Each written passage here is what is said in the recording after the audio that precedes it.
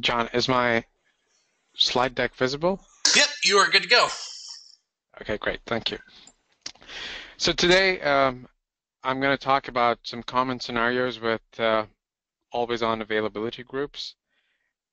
The most common scenario that everyone faces is trying to tie down what latency is plaguing your availability group. If everything's working fine, then you don't need to be bothered about it. But during a reactive situation, that is one of the most common reasons Microsoft engineers are asked to assist our customers. The second most common reason why customers call us regarding availability group issues is associated with failovers or root cause for failovers.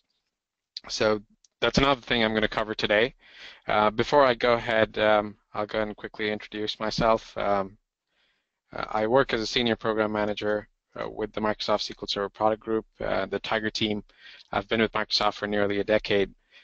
In the past, and this particular virtual chapter, I did another session on some of the supportability enhancements that my team had shipped for troubleshooting some of the common issues that I'm going to talk about today. I'm going to briefly touch upon them just to set the context. And feel free to ask any questions over the chat, and I'll be more than happy to answer them. So let's talk about latency. In an availability group, if everything's running fine, you're good. But if it's not, then it can be daunting to troubleshoot latency during a outage situation or even during a slowness. And all of you have heard of this adage, slow and steady wins the race. When it comes to availability groups, that's not really true. It's pretty much the fast and steady wins the race. As long as you have a steady flow of traffic, which is predictable, which you know performs at a steady pace and is within your SLA, you know that it is going to be business as usual. The moment the pace falls down, that's when you need to be bothered. There are two ways to look at an availability group. The first one is to look at the dashboard in the Management Studio, which gives you a fairly decent view of the availability group itself. It shows you what the availability group can do in terms of throughput. It'll give you the status of the availability group, the log send rate, the redo rate. There are some nuances about the dashboard, which I'll talk about when I'm going through my demo. But one of the important key things to keep in mind is that if you are looking at the log send rate and are confused about why it's showing values which don't match your throughput, then either you're missing the particular KB that you see on your screen right now, and you have some amount of information which you need about your log generation rate. We'll talk about how to compare the log send rate and the actual log generation rate on your SQL Server instances when I'm talking through the demo. Now, the important thing to keep in mind is when you have more than one replica, the amount of send that the primary replica has to do is more than one. And when we are measuring the log send rate in the Management Studio, it's a time-based average, whereas the counters, which a number of these monitoring tools that you have either deployed by purchasing off the market or you've built on your own using perf counters and DMVs, track the throughput at a per second interval. So when you're comparing the dashboard which uses the DMV and the perf counters, there might be a difference which could be confusing at times. So before I go further, let me talk about SQL Server 2016 and how your throughput, which if it's not performing optimally, can result in latency in your environment. In SQL Server 2016, there has been a big amount of improvement in the availability group transport layer. So we use about 8 worker thread context switches to transport one log block, which means the moment you do a transaction, when a log block is generated on the primary replica, we can transport it to the secondary replica in 50% of 50% lesser context switches, so which is a huge gain in throughput. With some of the changes that we have done in terms of log throughput, log transport layer, and applying the logs on the secondary for the redo, we've been able to achieve a 95% of transactional log throughput rate with a single synchronous secondary. Now, if you look at the graph over here on the right-hand side of the slide, you would see that the blue line corresponds to a standalone replica, which is delivering transactions at a certain rate. The orange line, which is a synchronous replica without encryption, is able to keep up for the most part at the same pace as the standalone instance, which is functioning without an availability group configuration. So what this says is in 2016, your OLTP workloads would perform as optimally as possible, up to 95% of the transactional log throughput as compared to when it did not have availability groups configured. If you compare that with SQL Server 2014 with the synchronous replica without encryption, the throughput as the number of concurrent workers increased dropped quite a bit. That can be challenging. So if you have if you compare the extreme ends of the spectrum, if you have 400 odd concurrent threads running, the difference between the let me use my laser pointer here. The difference between the peak of the standalone replica and the peak of the synchronous replica on SQL Server 2014 tends to be quite a bit. And that could definitely lead to perceived latency issues, because if you were functioning at this particular rate at nearly 300 megabits per second, and if you move to about 88, you would obviously start raising some alarm bells.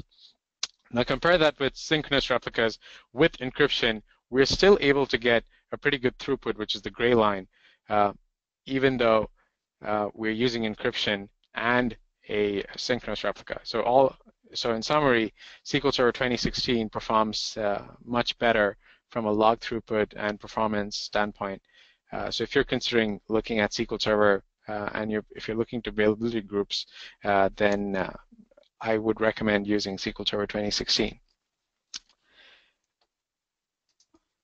Moving on, if you had attended my previous session at this virtual chapter, I had presented a view like this, what you see on your screens right now, which basically shows you the primary replica commit time, and it also shows you the statistics from the secondary replica, which allows you to track down latency to a fair degree of accuracy. What that is going to do is it's going to allow you to track how much time is it taking between a time period for the primary replica to actually commit, and if it is running in synchronous commit mode, then you would also be able to track down how much of time does it take to go ahead and wait for the secondary replica to send a response. So all of this is basically a culmination of the troubleshooting enhancements that we shipped in SQL Server 2012 Service Pack 3, SQL Server 2014 Service Pack 2, and in a future update for SQL Server 2016, we would have these extended events there as well. Any questions so far? Okay, going ahead. So if I had to drill down into the bottom half of the table, which is actually showing the hard numbers, the commit time basically tells you how much time it took for the primary replica to commit a transaction. The remote hardened time is basically telling us the average time it's taking for the secondary replicas to commit, or basically how much time the primary replica has to wait to receive a hardened response from the secondary replicas. And on the secondary replica side, it tells us how much time is it taking to apply a transaction and how much time it takes to receive. If I look at these numbers, it's very evident that the secondary replica is basically applying stuff pretty quickly, and it's receiving stuff pretty quickly as well. So there's not really a lot of latency on the secondary replica.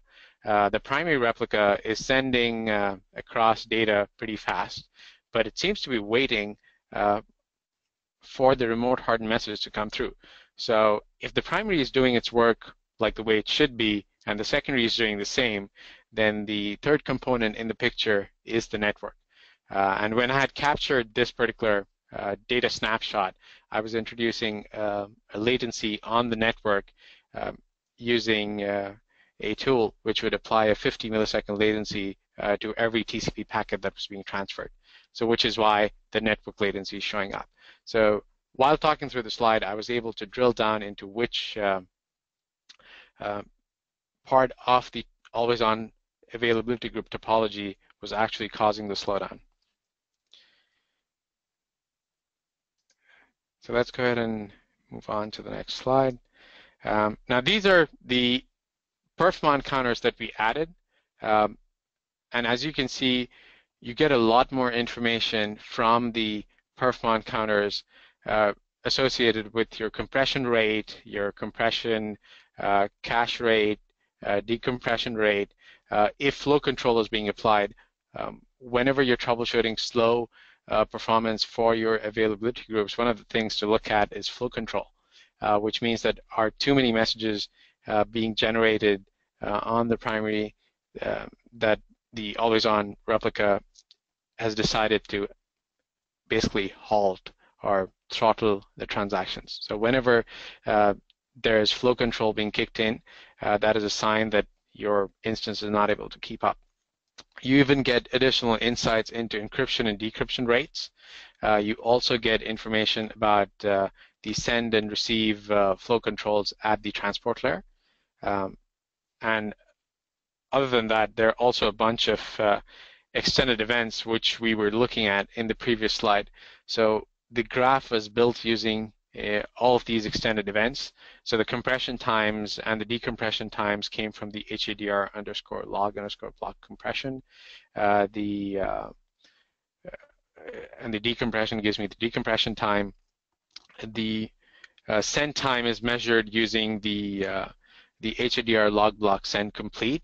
The time it took to apply the log block is received from HADR_apply_log block, and the capture log block gives us the capture time.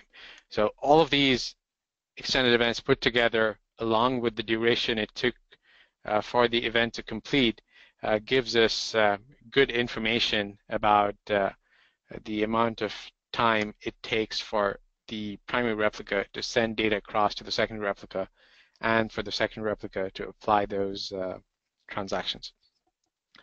So let me switch over to one of my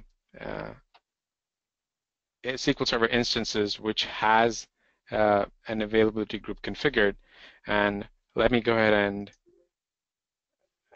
and show you what kind of configuration I have.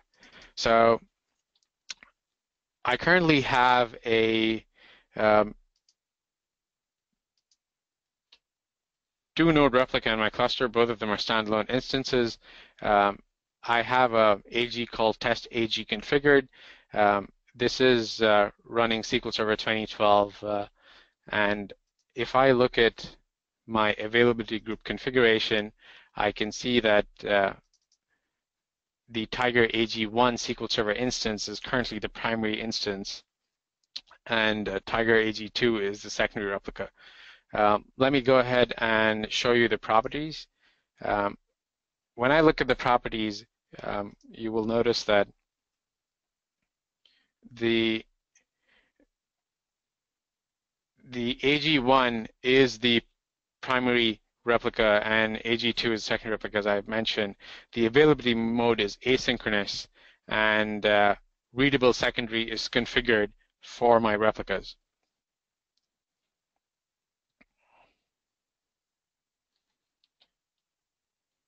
So now I'm going to go ahead and try and generate a few transactions.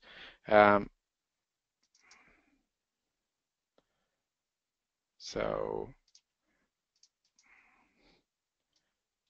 let me go ahead and open up my SQL script, which is pretty simple. What it's going to do is it's going to insert 1,000 rows into a table.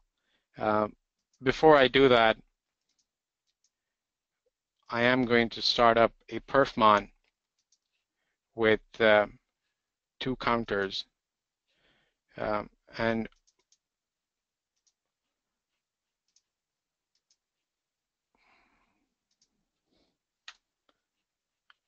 what that's going to do is, for my environment,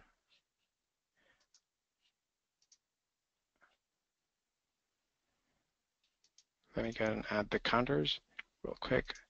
And I'm going to add counters from my secondary replica. So the counters that I'm interested in are the log bytes redone and the log bytes sent. So for some reason this is not showing up, so just give me a moment before I pull up the counters.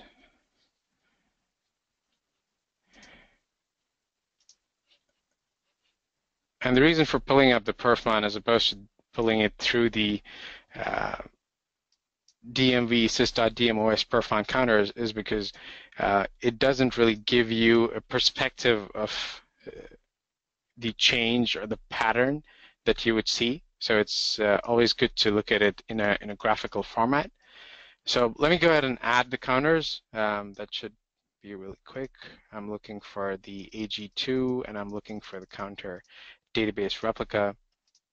So I'm going to select the test AG. I'm going to use the redone bytes per second, and I'm going to use the log bytes received counters. I'm going to highlight them, and I'm going to get rid of my processor time.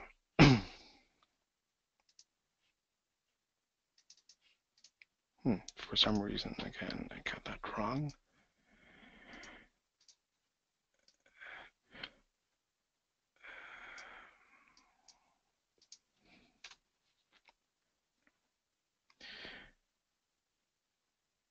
So again, going back to database replica, and I've done redone bytes, log bytes received per second.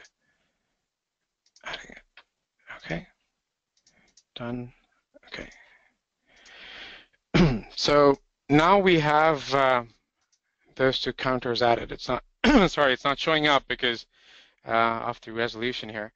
Now let me go ahead and do the transactions and you'll get to see the counters spiking up. So I'm going to insert a single row and go back.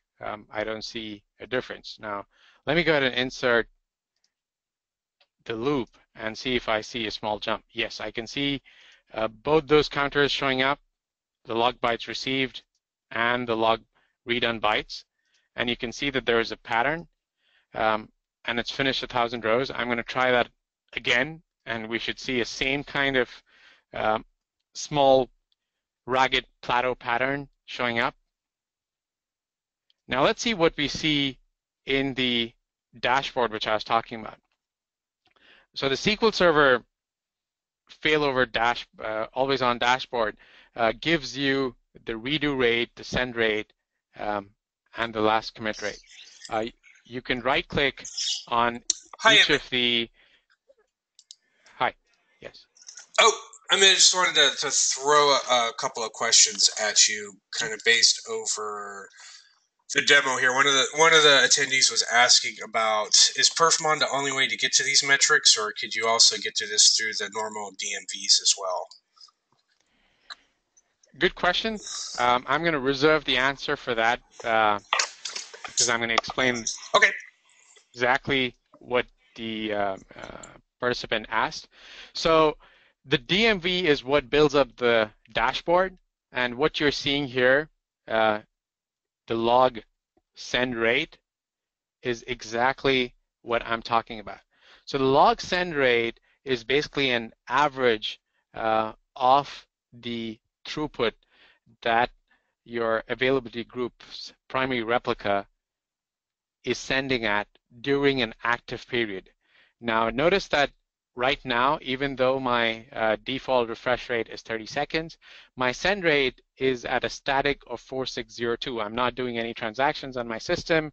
I'm not doing any write activity. Um, but the important point to keep in mind is the um, last sent time. So the current time on my system is 5:26 p.m., whereas the last sent time on the replicas is 5:25. So that basically tells you that the DMV only gives you information while the availability group is active. Whereas the perfmon counter is a per second counter. You see everything is 0 right now. So if you are measuring per second latency, or if you are measuring throughput or benchmarking throughput within your environment, then my recommendation is to use the perfmon counters. What you see in the dashboard is an approximation of your send rate while the replica is active. During that period, it's going to give you some accurate numbers. So now let's do this for the next two batches where I'm inserting 1,000 rows. And let's look at perfmon. Again, I'm seeing those plateau patterns. Now if I go back and check again, my throughput rate has increased, and my last commit time, which in the next refresh, it will update itself, that would change as well. So if you want instantaneous point-in-time reference, and if you want to base alerts on them, operational kind of alerts, then perfmon would be the way to go. If you want to make a decision of whether the replica is behind or while you're troubleshooting your environment, then the dashboard gives a good indication of if anything is being sent or not, and it's an average over the active time period.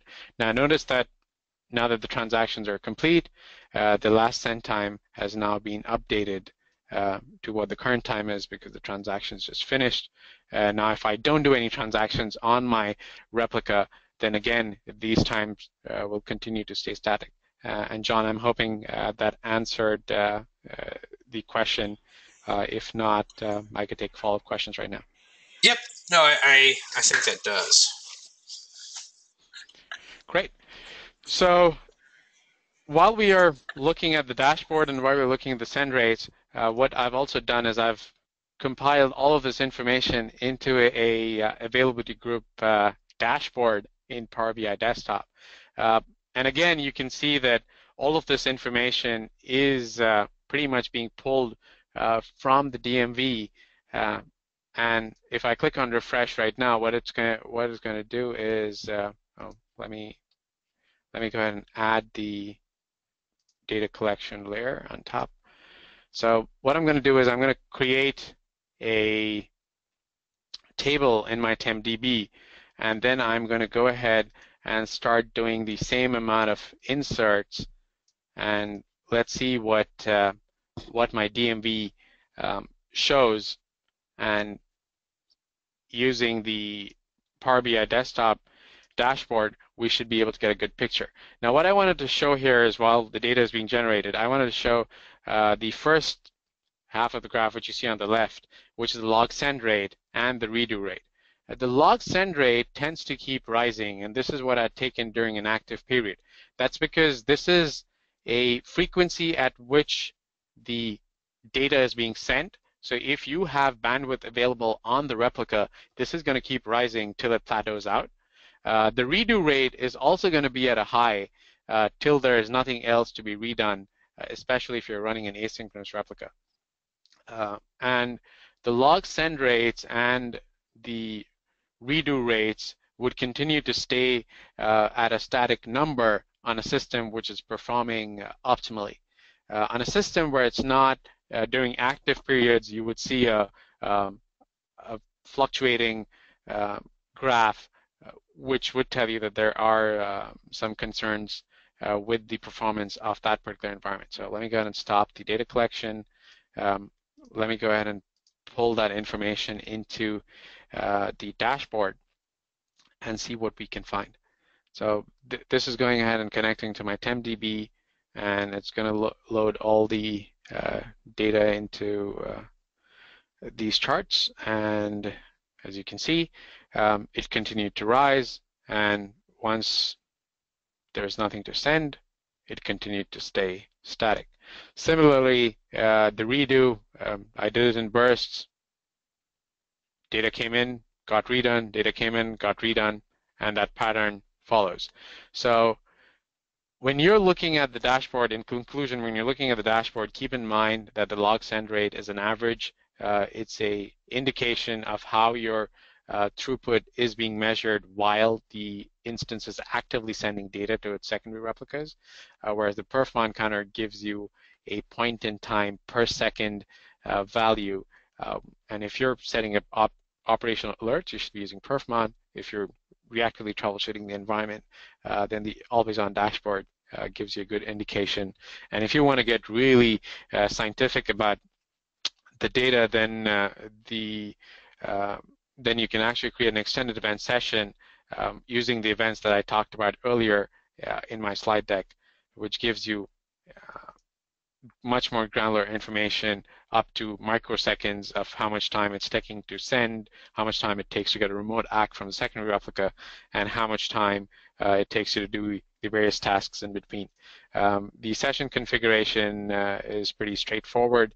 All you need to do is use those events which I had pointed out earlier in my slide deck, add them to an extended event session, and what you need to be worried about is the time-based fields. I already have like processing time, the time to commit. I already have these scripts uploaded on GitHub. Once I complete the session, I'll point you to the GitHub link, which has that information. So I'm going to move back to my slide deck. Let me switch over. And I'm going to move over to the next section, which is troubleshooting failovers. So in SQL Server 2016, 2014 Service Pack 2, and 2012 Service Pack 3, we introduced a new event, the lease renewal, and the availability group lease expired event was improved for additional logging. We also log additional messages in the cluster logs whenever a lease timeout happens. So a lease timeout is basically a heartbeat check for your replica. It gives you information of whether the replica is basically alive or not, to put it very simply. And this happens every 5 seconds. So if there is a time period where the replica is not responding, the lease will time out, and that could eventually lead to a failover. When that happens, the cluster log now will have additional information. One of the reasons that we have found in a number of customer cases that we worked on is the lease timeout tends to happen when there is additional system pressure on the secondary replica or the primary replica. And this could be due to high CPU usage or very high disk usage, or a combination of both, which is why you will see in the additional messages we're even writing out the amount of processor time being consumed, the average disk reads and writes, and the available physical memory on the box, so that you get an indication of what the system resource usage looked like when the lease timeout actually happened. So let's look at what failover troubleshooting would involve. The first thing, obviously, that I talked about, you would look at the renewal. It happens every 5 seconds. If it doesn't, there's a problem. The SQL Server instance is not responding. Then when a lease expires, we raise an extended event, availability group lease expired, and that information basically tells you when the lease actually expired. And post that, you can go look at the additional logs available in the log folder to find out what was the state of the system. Any questions? Yes, we have a couple that have came in since our last time going through them. Is there any expected performance overhead for the latency system that you had showing in your previous demo?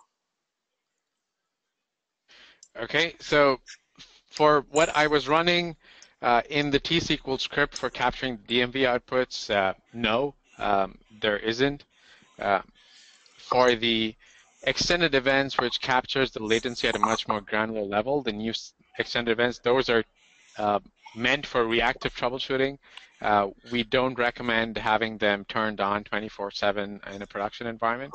It's only when you know that there is a latent environment, and the way you would find out that your environment is latent, and if you're looking at your perfmon, or you're automatically monitoring them, or you are capturing a trend based on the send and receive rates obtained from the HADR DMVs, which is showing a different trend from the baseline. Awesome.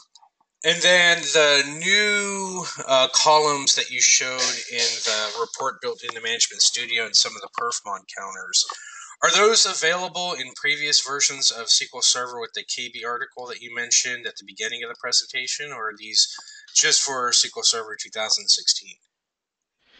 Okay, so the question is about the columns, the additional columns that I showed in the Always On dashboard. Those have been there. Those are not new to SQL Server 2016. So all you need to do is right-click and get to those counters.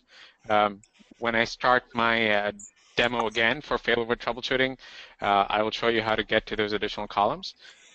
Those will be available in older versions of Management Studio as well. Awesome. Thanks, Amit. Thank you. Okay, going back to my presentation. So let's talk about which versions have it. As I mentioned, all of this information is available in all versions that support availability groups, 2012, 2014, 2016. Now, when you actually have a failover, what do you want to collect?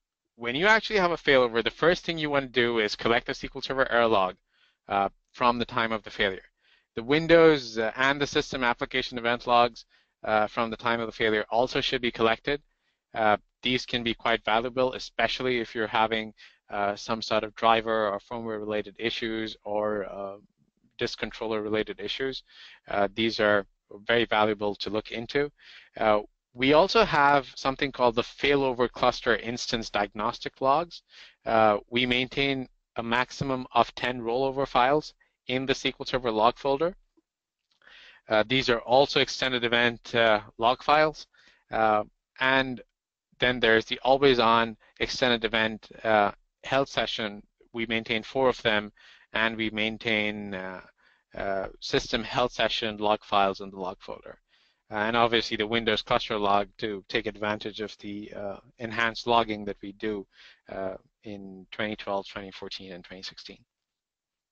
So let me switch over to my virtual machine again. And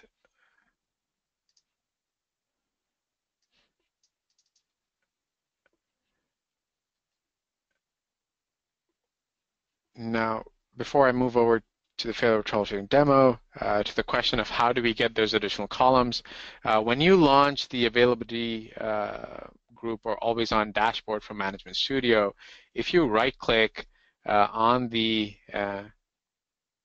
columns, you will have the option to pick the additional columns, like the last read on time, or if you want synchronization performance. You get to pick all of these, and the dashboard also allows you to group by. Or you can click on the add remove columns. It gives you the same kind of view. You can do the same for the replicas. It allows you to add additional columns as well. Now the SQL Server error log, whenever there's a failover, gives you a whole lot of verbose information, but let's concentrate our efforts right now on the different extended events that we have for troubleshooting failures. So the first thing I want to look at is the always-on health events.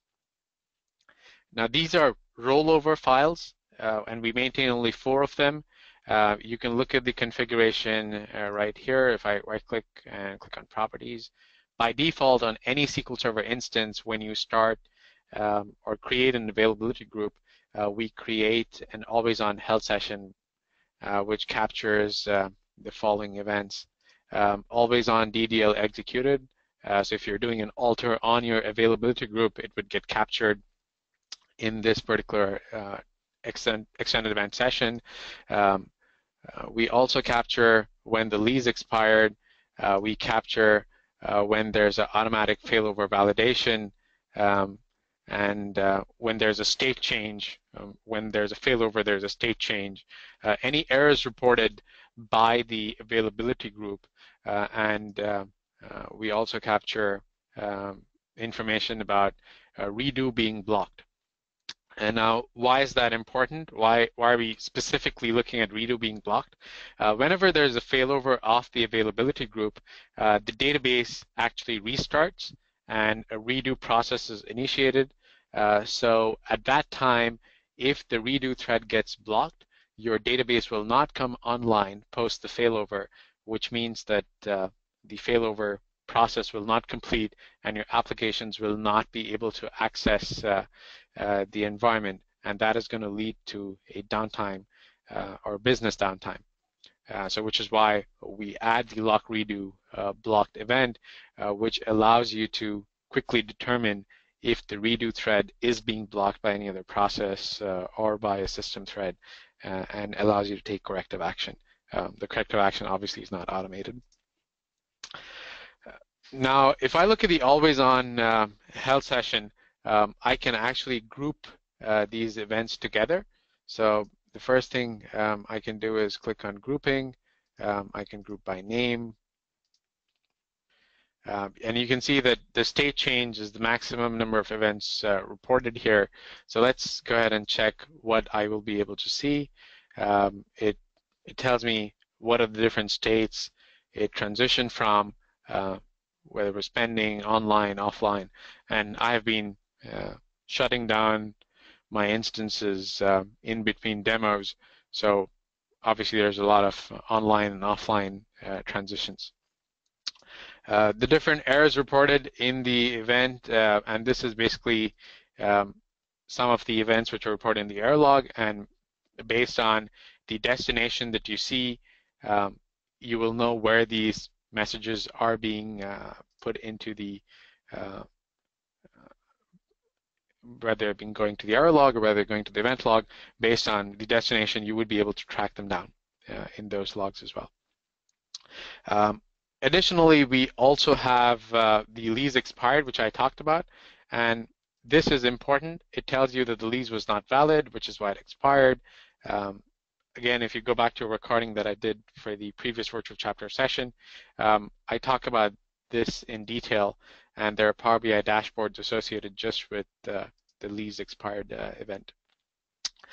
The always-on DDL executed is important. That's because it tells you what command was executed during that time. I can see that I modified the replica to asynchronous commit. This is what I did at a previous time to change it from asynchronous commit for the set of demos that I'm running. It also gives you state changes, primary pending, primary normal. It basically shows you the transition from the different states. So this is the first thing that I would look at. Because there are only 4 files maintained, you might not be able to glean a lot of information if you have not captured this information up front. The other option is to go ahead and look at the failover cluster diagnostics log. Now this is basically a set of extended events which are available in the log folder again. And this information is quite useful because it maintains 10 rollover files of 100 megs each. So you can actually have about a gig of data in your log folder, especially if you did not know that a failover happened. These could be a gold mine to dig through and find out why the actual failover happened. So let's go ahead and look through one of these logs. John, any questions?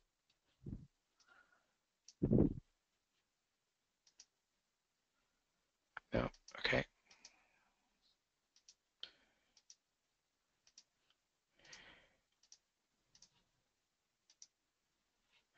So let me show you what this has. This also has similar kind of information,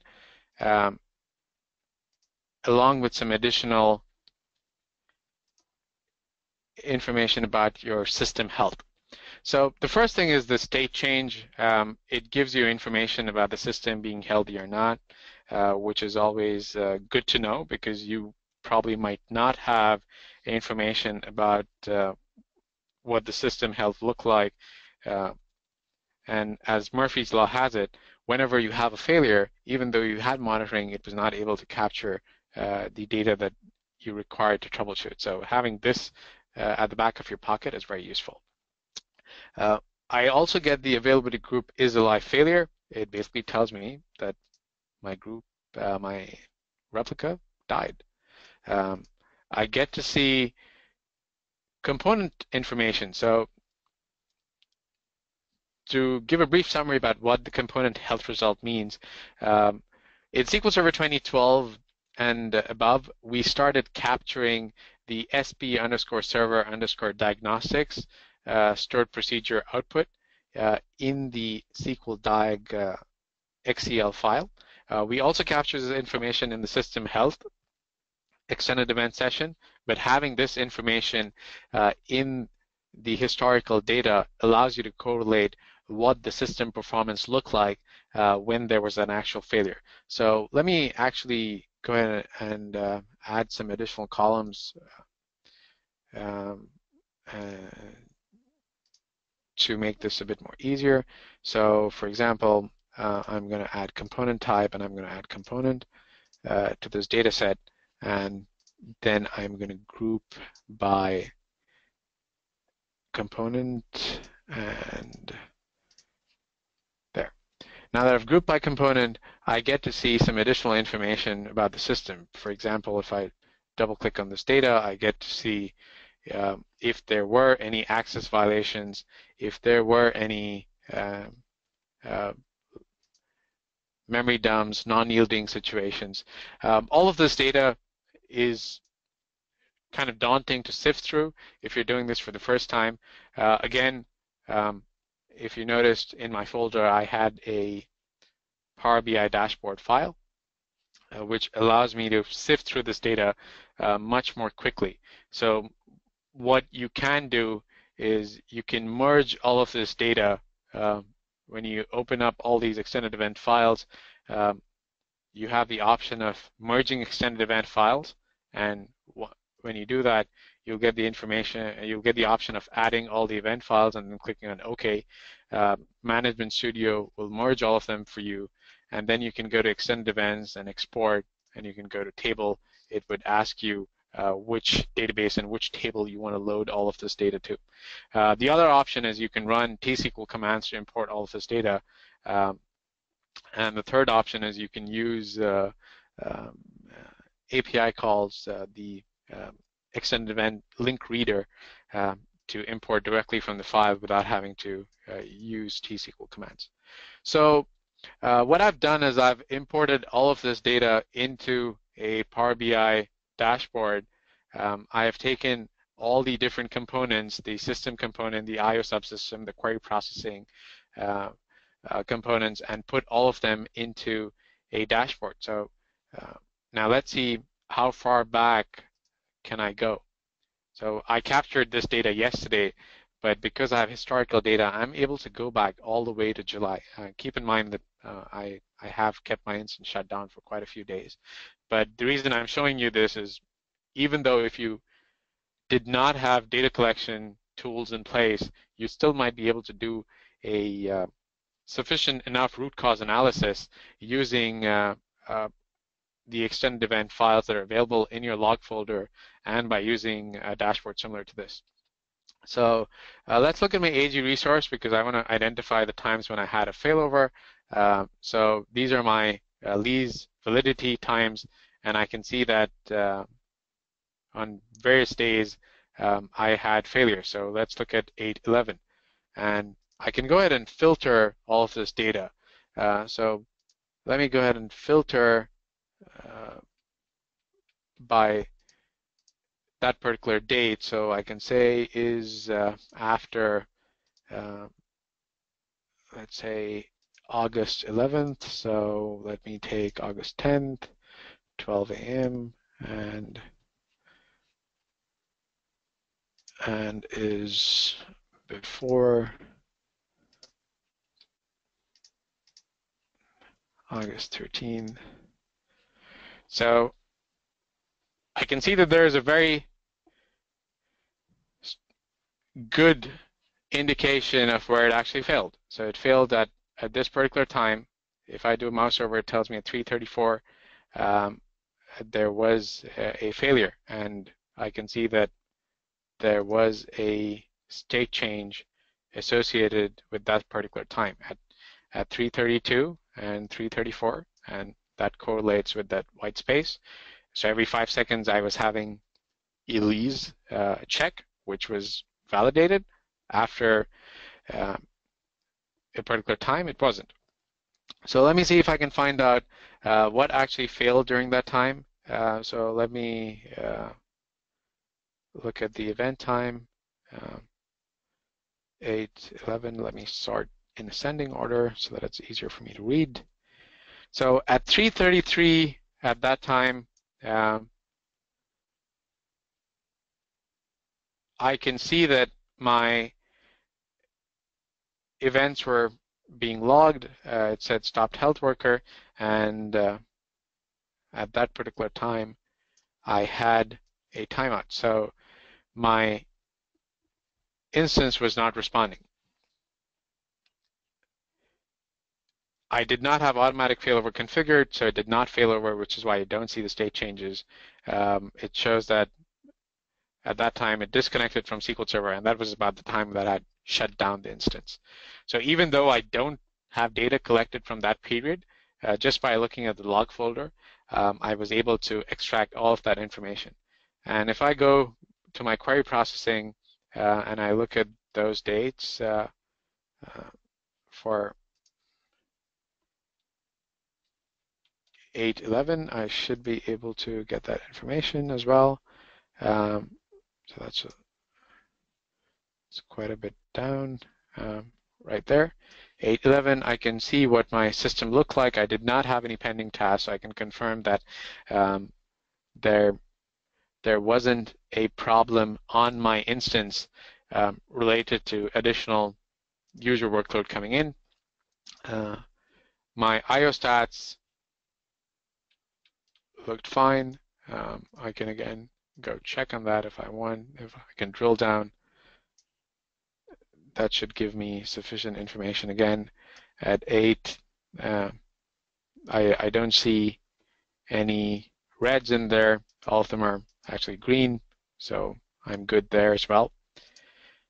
My memory usage, I have a graph for this, so at that time it just dropped. So obviously I did something at that time, and I know that I'd shut down my instance at that time. No fatal issues, no access violations, no latch warnings, no non-yield, no corrupt pages. So by using this information, you were able to pull out a lot of information related to your instance's health and how the availability group resource was behaving. This information that you're seeing on this page is per availability group. In this case, Tiger AG.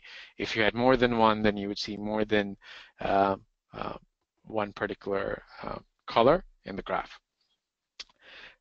Any questions, John? Let me pull them up here. We have a couple. One is, have you seen any latency or AG problems depending on the amount of databases that exist in an AG or multiple availability groups, so like total of all databases that are highly available with AGs? I think basically the person is looking for some kind of guidance on how many databases could be in an AG or even be involved in a replica before you start to notice worker thread issues or some other issues. Yeah, good question. So I'm going to try and answer this uh, briefly because that could be a session by itself. Yep. Um, so uh, the way to look at availability groups is basically the amount of physical memory, the number of CPUs, and the number of worker threads that you have. Those pretty much will govern the scalability of uh, your environment with respect to the number of databases that you put into the configuration. Um, if you look at um, if you look at the previous slide that I talked about on the previous slide, I showed how many context switches we had to do to move a log block from one replica to the other. On SQL Server 2016, the scalability limit is higher. On SQL Server 2014 and 2016, sorry, in 2014 and 2012, because of the number of threads involved, the number of databases that you could put inside an AG would differ. So the way you would have to do the calculation is look at your physical memory, look at how many databases will be acting as a primary replica on that particular instance, the number of databases that would be acting as the secondary on that particular instance. And then we have a KB article which provides information about how many threads are required for 2012 and 2014. And you can do the math and then you can get to a number. I would maintain at least a 5 to 10% buffer, and I would also make sure that I benchmark the system for the number of worker threads required to satisfy my application workload, because the total number of worker threads for the availability group transport and maintenance is shared between that uh, between the AG system threads and your SQL Server instance for certain operations. In SQL Server 2016, we optimized that, but again, the calculation is still valid. So I don't have a hard number. It depends on the physical memory, the total number of CPUs, and the number of databases acting as primary or secondary. Any additional questions, John? Yep. No, great. Now, I would add to that I think that your last demo also highlights that as well, to where you can look at worker threads that are currently being used and being idle. So it looks like your report can help monitor that as well, that you have in your demo. Yes, absolutely. So what John's talking about is the query processing section. So this gives you, this pulls information from your system. So if you are just not sure how many worker threads are being consumed on your system, what you can actually do is you can just pull a SQL Server system health session log from your instance, import this into the Power BI dashboard, and look at how many workers are created and how many pending tasks you have. That would give you a good indication of what your throughput should look like. So if you just want to do benchmarking of the system health session, I also have a Power BI dashboard on GitHub. So let me pull that up on the screen.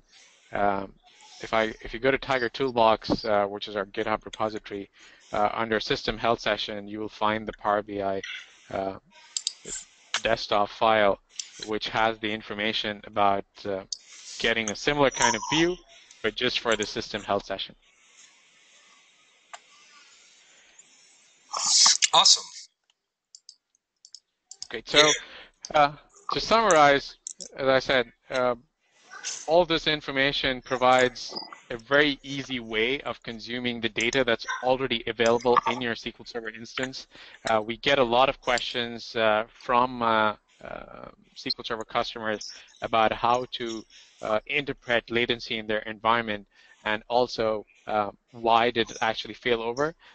Sometimes the conclusion is that there's not sufficient data available to do root cause analysis. But before you arrive at that conclusion, I would always urge you to look at your SQL Server error logs, the always-on health sessions, the system health session, and the failover cluster diagnostic logs, along with the cluster logs, uh, to find out what information is there. The failover cluster diagnostic logs, the XCL files stay around for longer. Just the Windows cluster log is prone to override very quickly unless you have made changes or changed the default configuration to retain them for a longer period. But what I'm showing you right now has helped us a lot in a lot of situations where customers have called us after the failover has happened and not immediately. Some of them have called us after 2 or 3 days to do root cause analysis, and those logs definitely help. So that's all I had for today's session. If you're attending SQL Pass, come join us at our session. We're delivering another session on always-on enhancements, uh, always-on availability group enhancements. The session code is DBA 313M. So we're going to talk about all the different enhancements that we put together in SQL Server 2016. We're going to show you cool visualizations like this. We're working on pushing something into Management Studio as well. We hope to show you that as well, along with some other cool demos. And those are our contact details. That's my personal blog, troubleshootingsql.com. The team blog is ak.mssqlserverteam. We are available on Twitter at mssqltiger. Banerjee Amit is my personal Twitter handle. And all the scripts for the demo that I showed today, along with the Power BI desktop files, are available on the Tiger Toolbox Microsoft repository. Feel free to download them. If you want to make changes, go ahead, make changes. Contribute back to our repository, submit a pull request. We will review and approve it as appropriate. And thank you everyone for joining today. It was great having the opportunity to present to you and talk to you about some of the supportability stuff that we're doing. And it's always good to connect with the community. And thank you, John, for setting this up. I appreciate it a lot. No problem. Thank you for giving us great content. We greatly appreciate it. And hopefully everyone will be able to take advantage of your session that you're going to be doing at the PASS Summit here in, gosh, I think it's 2 weeks now. It's coming up pretty quickly. Wow, Yes. I know I'll be there. Yep. It's around the corner. Yeah, me as well. Alrighty, with that, we'll go ahead and we'll wrap up today's session. Everyone, thank you for attending, and we'll look forward to seeing everyone next month. Thanks a lot, everybody. Thanks. Thank you. Have a good day.